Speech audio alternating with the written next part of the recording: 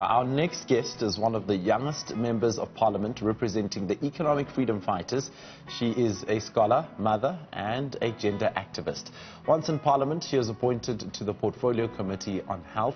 As you know, the year 2020 delivered the biggest health crisis of our time. She joins us now to speak about her journey as a parliamentarian and the significance of Women's Day under lockdown. A very good morning to you, Naledi Chirwa. Thank you so much for joining us on Weekend Dawn. What significance does this day, Women's Day, hold for you? Sorry about that. Hi, Jacob. Thank you so much for having me. I think just generally, well, for me in particular, this day, gives us an opportunity to look and celebrate the moments and the movements that women actually established historically, and obviously the 1956 Women's March. But more than that, but to also take stock of what has happened since then on a yearly basis. We have a chance to look back at our efforts, especially as members of parliament and those who are in public representative offices, to look at what we have done to ensure that how far women can go along in our struggle for equality, in our advocacy, and how we are supporting ground movements and how we are becoming ground-based movements as well. And, as a young Black woman today, there isn't much to celebrate really, because there isn't political will to ensure that we have the same amount of freedoms afforded to other people, in particular white men. And this is the general problem for Black people as a whole, but for Black women and Black children and Black queers as well, it becomes an extra struggle to ensure that we are laced on proper freedoms. This is land, this is economically, this is politically, this is socially. Our lives are in danger, as we all know. Women continue to die at the hands of men on a daily basis. Men continue to die at the hands of men on a daily basis. Our children are dying each and every day at the hands of men, and there isn't much that is being done to ensure that beyond the violence that we face, that we are living ordinary and lives that are laced with freedom. So this day allows us to take stock, but to also strategize in moving forward. And how do we make sure that different kinds of marginalized groups are able to claim the freedom that some of us are able to claim? So, yeah. Naledi, as a parliamentarian and a member of the Portfolio Committee on Health, what are your thoughts on government's management of the coronavirus pandemic so far? Wow. I mean, that is pretty much obvious. They have failed.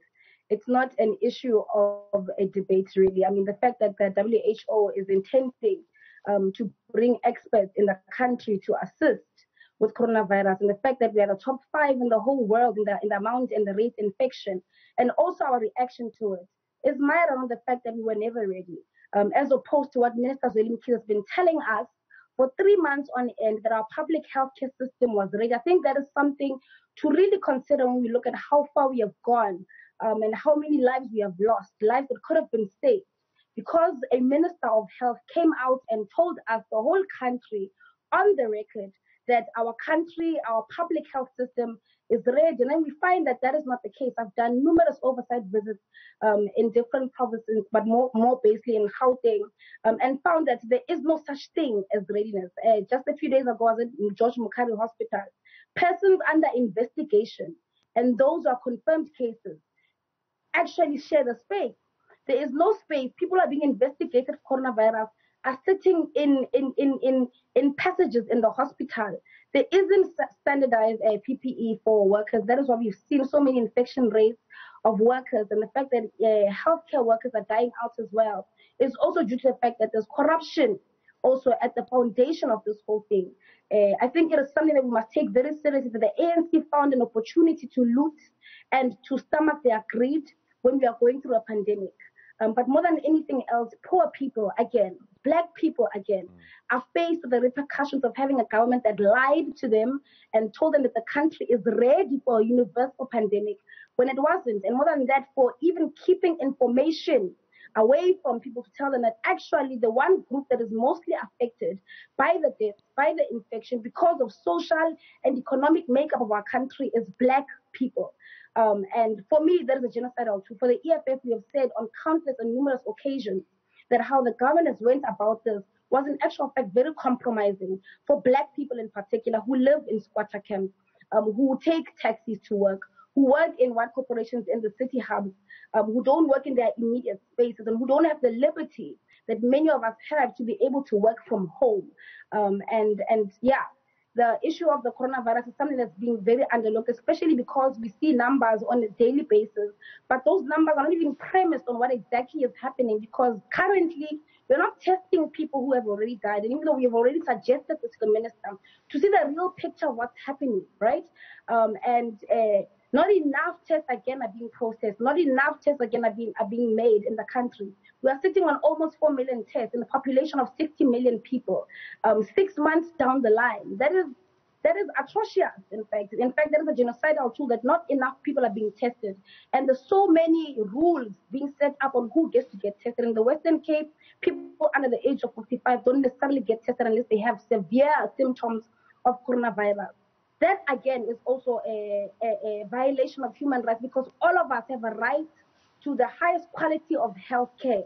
And many human rights are being trampled upon. The right to dignity, the right to information, the right to quality health care is being trampled upon. And that is where we are at today in South Africa in the make of the coronavirus.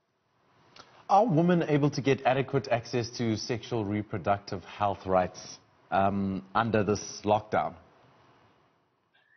Well, the answer is yes and no. There's many factors that filter into how women get access to health, to quality sexual reproductive health, right? If we're speaking about the middle class and the rich people in the country, they are able to access sexual reproductive health rights, their SRH rights, right? But women in Taung, in the villages, in the townships, don't have adequate access to SRHR, right? We still have women who go to clinics and are turned back because contraceptives have run out. We still have women who are turned back from wanting to have abortions and termination of pregnancies. And right now we are sitting on top of a report that was released by the Commission for Gender Equality on February that speaks about the forced and coerced sterilization of HIV-positive Black women, right? And the department, 5 months later, has said absolutely nothing about this. The Minister of Health has not even uttered a single word on it. The President has not said anything about it. The Minister and the Presidency for Women, Youth and Persons with Disabilities have not said anything about this report. We are sitting on top of a very serious and a brutal system of torture and inhuman treatment of Black women in particular who are HIV positive. This report had recommendations set out for the National Department of Health and the provincial departments as well on how to go about in amending the situation that we find ourselves in. That Black women who are living with HIV are finding themselves in the fact that you can just wake up as an HIV positive woman 5 years down the line and find out when you're family planning that you can't have children anymore. And when you trace your steps, you find that you were sterilized while you were in labor, while you couldn't even consent, while you didn't even fully consent to sterilization. It's something that should cause outrage across the country, because that is exactly what happened. We have a report in the country of such a gruesome act of torture and violation of human rights. So in that case, there is different levels into who is able to access sexual reproductive health rights. And HIV positive Black women currently in the country do not have that liberty. In fact, many of them are still yet to find out what happened to them. I think it even goes across the board because eugenics is a known system, right? And Black women have been the victims of eugenics for a very long time. And voluntary motherhood is something that women of all races have fought for and actually achieved, feminists in particular. And the fact that there is a government today in Africa, in South Africa, a country which is supposedly applauded for having the best constitution, is able to trample on that very same constitution because it is able to, and they can get away with it. And that there will be not any public rage, there will be not any public organizing or agitating that happens to ensure that Black women's lives, Black women's rights to sexual health and reproductive health are not fought for, is something that really calls for serious scrutiny and for serious confrontation with the government of the day. There's absolutely no way that there was a 17-year-old woman back in 1997 who was sterilized because she was HIV positive, and there is no justice for her to date.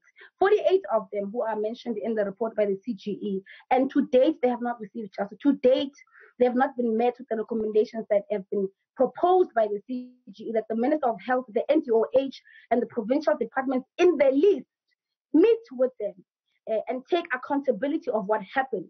that there is no strides to ensure that this does not happen again in the future, in terms of the law and legislation, because that's also our duty as well, to ensure that the law is constantly undergoing, evolving and changing, to ensure that it covers different kinds of people, right?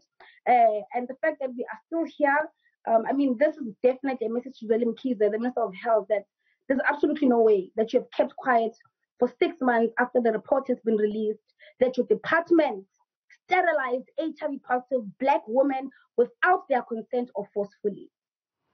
All right, Naledi Chirwa, unfortunately we'll have to leave it right there. I would have liked to still get into asking you about the National Health Insurance, as I know you traveled extensively before lockdown with the Portfolio Committee to consult on the public about the National Health Insurance. So I'm sure we'll have you back sometime soon to talk a little more about the state of the health system in South Africa. That was EFF Member of Parliament and gender activist Naledi Chirwa speaking to us about the significance of Women's Day and her concerns as a member of the Portfolio Committee on Health.